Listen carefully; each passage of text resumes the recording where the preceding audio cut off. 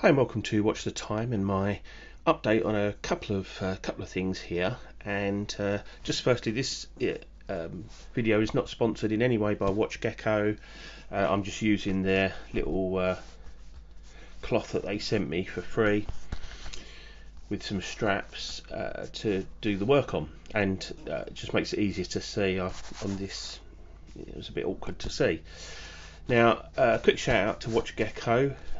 I've ordered a couple of their straps recently. I'm wearing one of them on the Dan Henry. Now this is a watch that I really like, and my partner bought for me. It's the 1963, lovely watch, but the strap used to annoy the hell out of me because the keeper didn't keep properly, and it was just annoying. So I'd ordered one of these canvas straps for my Seiko Arnie, and I absolutely loved it, wearing it on it. And one of the main things about these canvas straps, I mean they're really high quality keepers and stuff, was the fact that once it's on, it does not move.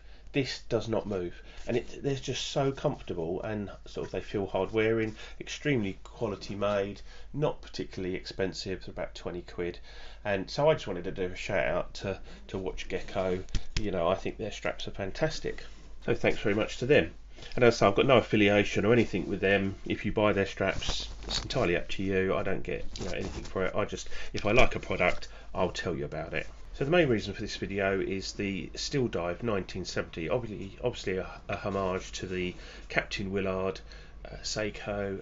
I've found this to be an absolutely fantastic watch. This is the green one, really nice. My only issue was, and it wasn't really the bracelet, it was with the buckle thing, or the clasp. So I ordered a new clasp, and that's what we're going to have a look at today. Now, after seeing the new clasp, it's virtually identical to the existing one, apart from it's a milled rather than a pressed clasp. So I may well have just got a duff one, and I'll show you the problem I had with mine, in that it's very weak here, it's all a bit floppy, it doesn't really hold shut that well. On wrist, to be fair, it's been absolutely fine. I've been wearing it on this and I've not really had any issues whatsoever, but it's just not very nice. It's just a very basic, as cheap as you like, press clasp. So I ordered just a cheapo one off AliExpress. This cost me £6 delivered, come all the way from China. It's taken a couple of weeks to get here, but this one, the clasp, there's no movement at all in that clasp. I'm just going to tippy tap it there. No movement at all in that. It's lovely and solid, double pushers, and then it's all nicely finished on the inside. It's a nice quality, nothing too fancy, but just nice quality. So what we're going to do is we're going to pop it on the watch.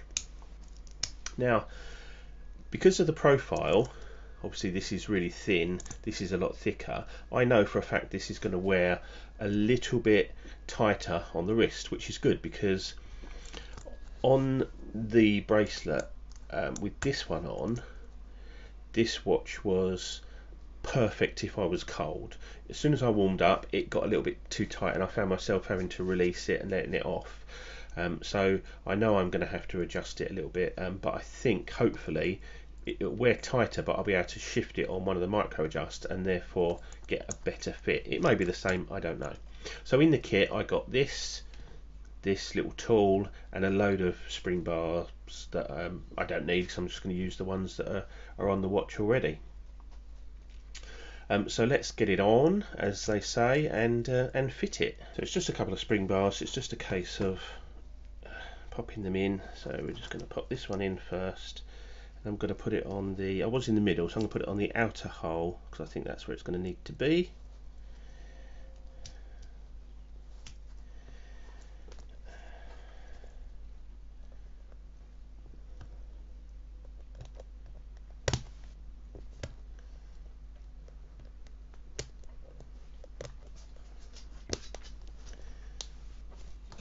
That's that in, and then do the other side.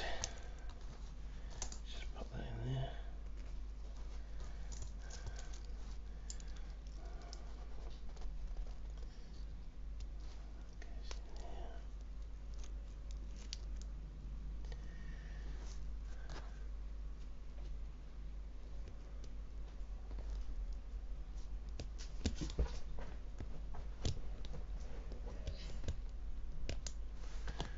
buttons in there. There we go. So that's fitted. Let's just chest test it. Make sure I put it on the right way around. I think I have, haven't I? Yep.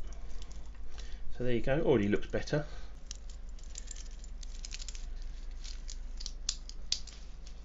Perfect. Oh yeah, that's perfect. Yep, there we go. So there's no sort of movement in it. That's nice and snug. I can flick it up nicely. It's nice and secure. A lovely click to that. Really happy with that. So there's a closer look. See, nice and secure. That's perfect. And when you actually come to open it and use it, it's just nicer having a milled clasp. It just looks nicer. It feels nicer. Just that little bit better quality. Now, all I would say is that the watch is about. I think the watch was £105. I think to the cost of. I mean, I bought the milled clasp for £6 from China, so this one must have cost a couple of quid at least. So I think the difference in the two clasps when it comes to speccing the watch out is probably maybe a pound or two. So why not just use the milled clasp and add a pound or two onto the price of the watch? I know that people are trying to get down to a budget, but I'm sure a couple of quid ain't going to make much difference to this watch, because it's such a good watch.